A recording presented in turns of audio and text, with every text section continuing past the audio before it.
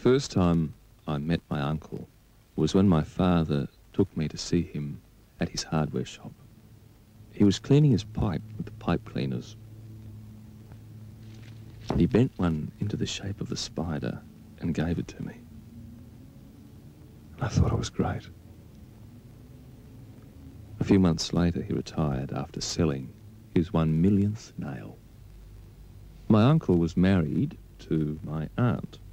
They never had any children, and so I became a sort of surrogate. In the evenings, my uncle would show me his History of War volumes, while my aunt made shell people for her Sunday craft stall. And I remember a picture of a soldier being bayoneted through the throat, his helmet spilling off. My uncle said that in times of need, saucepans could double as helmets. When I was older, my aunt drank ant poison and died, leaving my uncle with no one to talk to. He never remarried and said he never felt lonely because he had Reg, his chihuahua. Once when I visited, I found him talking to religious salesmen. He told me not to worry.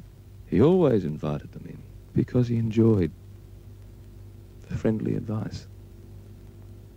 He was very tolerant, although he hated snails.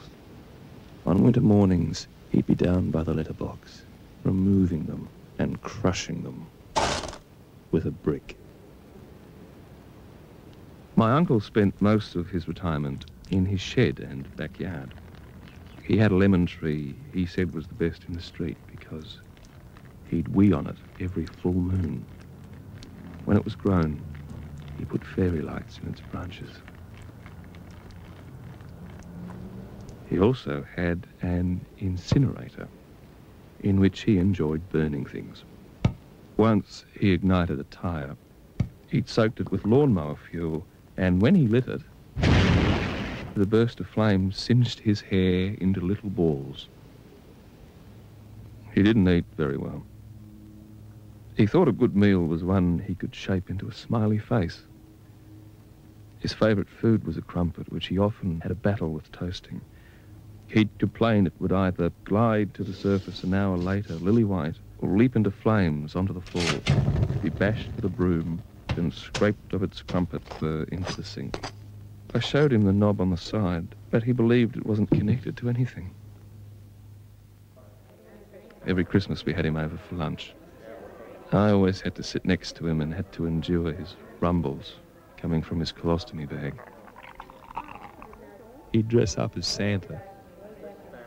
He'd made the beard himself out of cotton wool and pipe cleaners. One year it fell to bits, and he raced from the room. He returned, and it was mended with Band-Aids. We pretended we really thought he was Santa.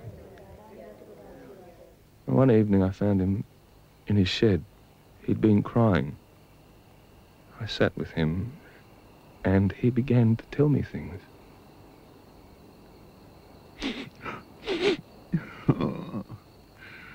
You know, life can only be understood backwards, but we have to live it forwards.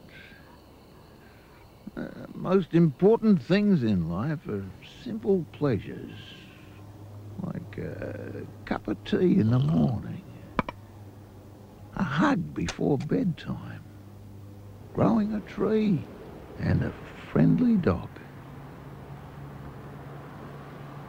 One day my mother phoned to tell me that Reg had been run over by a kid on a skateboard, and that my uncle had buried Reg under the lemon tree.